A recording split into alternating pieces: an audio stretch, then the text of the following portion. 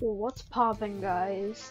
Welcome back to another video on the channel. So today I'm going to be showing you how to I guess glitch fly. Now in other rooms all you have to do is you just have to hold jump with your hand straight up and you can just soar up really high, but you can't do that in all of the rooms.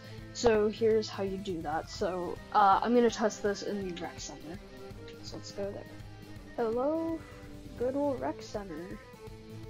Glad to see you back. It's been like a week or something. So yeah, first you're gonna want to find the highest place that you can in order to fly.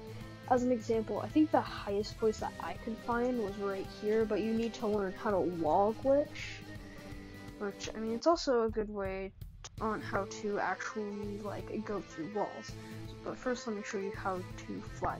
So first, go to settings, go to gameplay. I have it like this because if it's on your watch it won't work. Now if you jump and then you will just kind of stay up in the air. You can keep doing it, but because I can't do that, we're gonna go with this. So go to walk, jump, move it to jump, move it to teleport, and now you're in the air. Now this is how I guess you wall glitch. God, I hope I'm saying it right.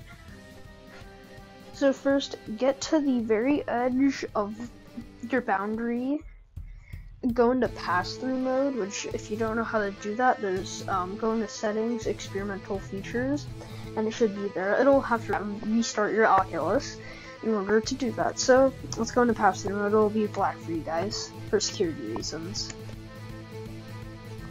Walk forward, get out of pass-through mode, and now we are up high. And now, in order to glitch walk, all that we have to do is we just have to walk in real life, go to the edge of your boundary, turn in game, walk back, and then you just keep doing that. You can always go like down, down, up, left, right, that kind of stuff. So yeah, that is how you do that. If you like it, make sure to hit that like button and subscribe. Leave a comment because it helps with the YouTube algorithm. And I will see you guys in the next video.